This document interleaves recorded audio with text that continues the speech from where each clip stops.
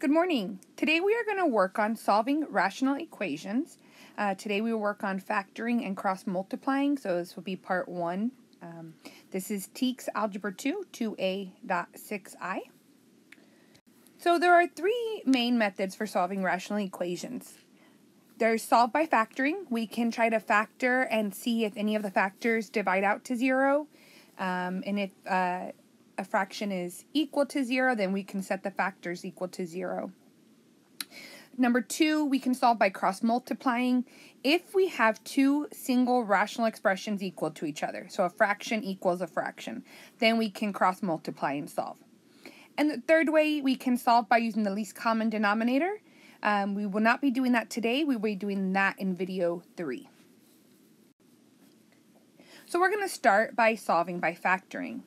So number 1, we look at our numerator, and is the numerator factorable? So I see 2 terms with a minus sign. Can I take the square root of both of them? If the answer is yes, this is a difference of squares. So x plus 7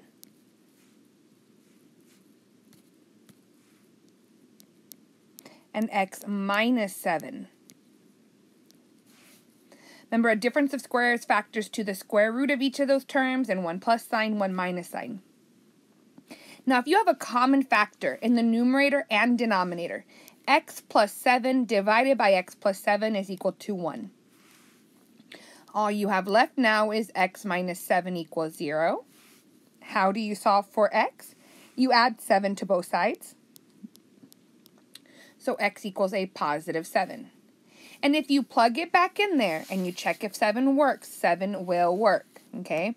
So this is called checking your solutions, and we'll explain later on why it's important to check.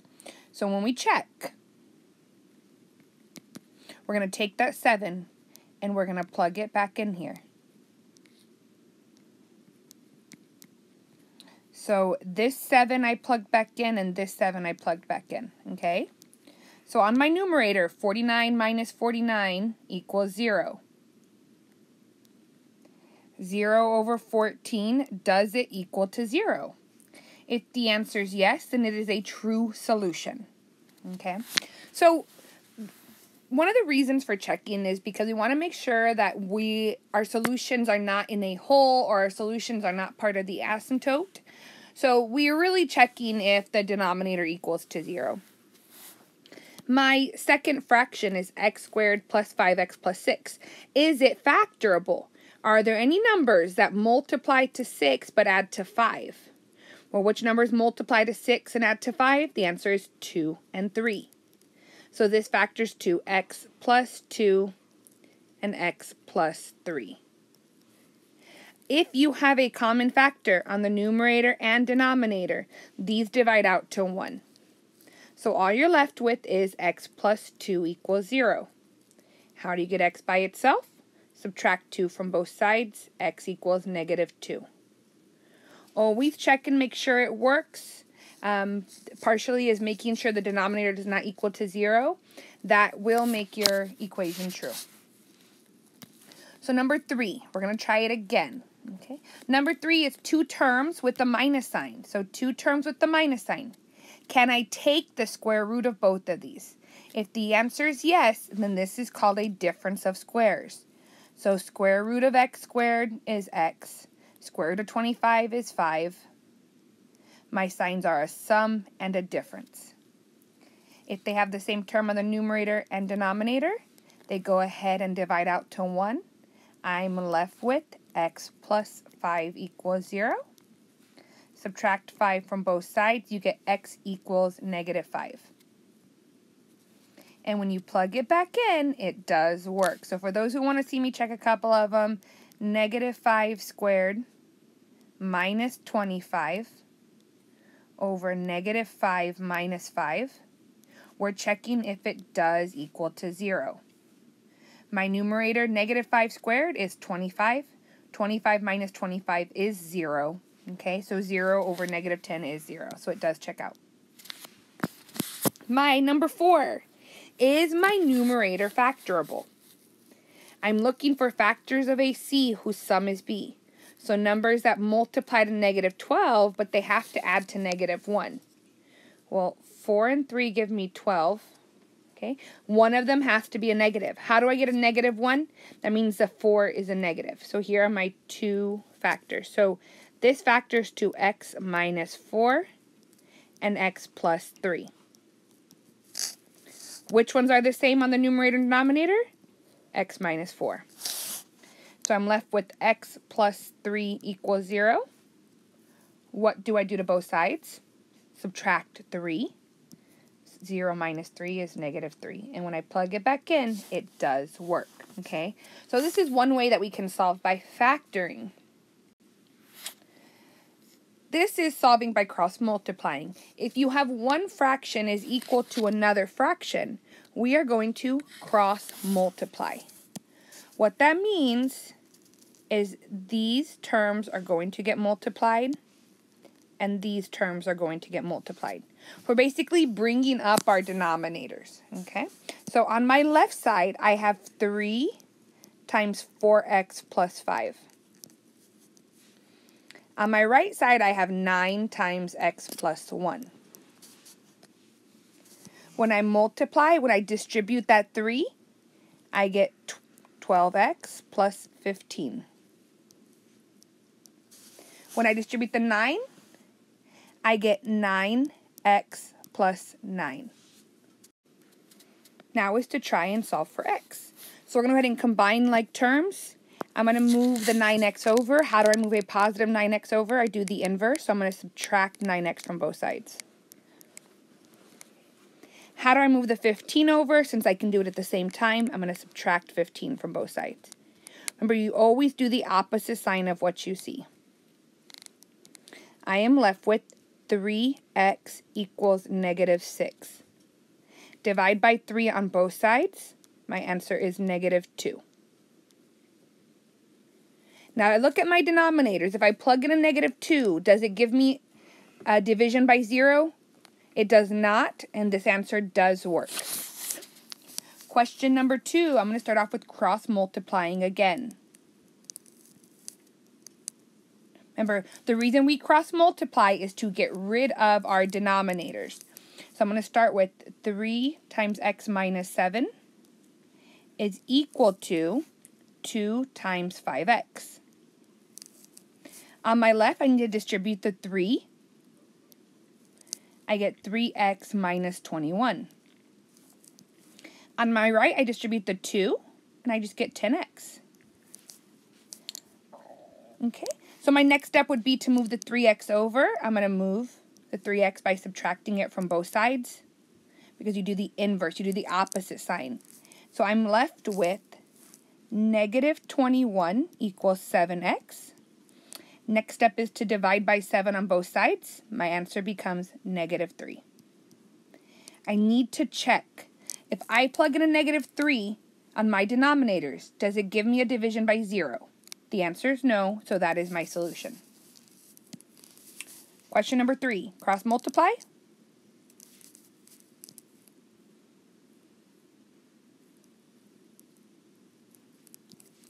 So 4 times x plus 6 equals 5 times 2x. I'm going to distribute on my left. 4x plus 24 equals 10x. Subtract 4x from both sides. We get 24 equals 6x. How do I move that 6 to the other side? I divide by 6 on both sides. My answer is 4 equals x, or x equals 4. Now I'm going to check my denominators. If I plug it into my denominators, does it give me division by 0? No, then that is my answer. Question number 4. I'm going to cross multiply on both sides. On my left side, I'm ending up with 6 times x plus 1 is equal to 9 times x minus 1. Distribute on my left, I get 6x plus 6 is equal to 9x minus 9. My next step is to subtract 6x from both sides. I can also move my negative 9 over. How do I move a negative 9 over? I add 9 to both sides. So I'm left with 15 equals 3x. I divide by 3, and my answer is going to be 5 equals x. Because I always check that if I plug it back in, does it give me true solutions? The biggest thing is making sure I don't have a division by 0, and this solution does work. Couple more questions here. Okay, we're just going to look at what method should we choose.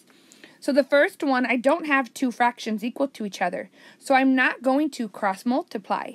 On this one, I'm going to try factoring. So factoring will be my first option I'm going to do. Is my numerator factorable? Are there two numbers that multiply to AC, but if I add them together, they equal B?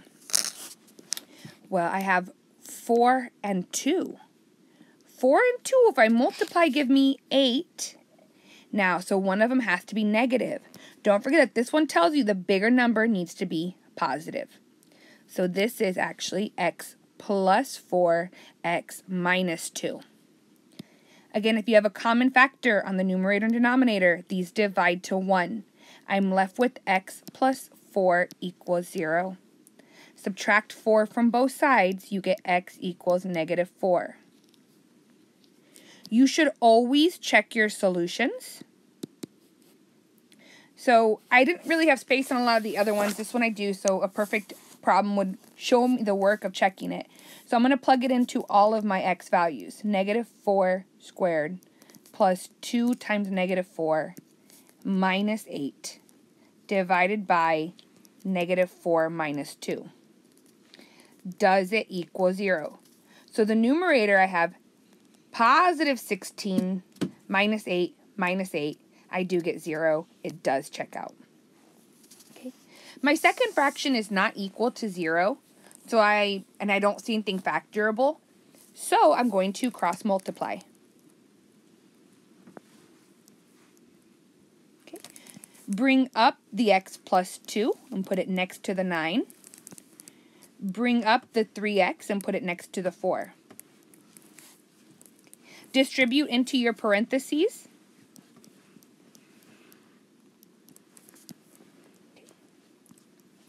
How do I move a positive 9x to the other side? I subtract 9x.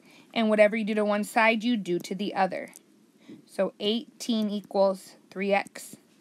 Next step is to divide by 3 on both sides. My answer is 6. And when I plug it into the equations, it does work. I check 9 over, well, what's 3 times 6? 9 over 18. Does it equal 4 over, okay, and what I'm doing is I'm going up here, guys, and just plugging it in. So 9 over 3 times 6 is 18. Equals 4 over, what is 6 plus 2? 8. Now look at those fractions. 9 over 18 is 1/2. 4 over 8 is 1/2. They do equal to each other. This problem checks out. Thank you for watching this video. If it helped you understand this concept at all, give it a thumbs up, leave me a comment, subscribe to my channel. Well, I will be posting more educational videos. Have a great day.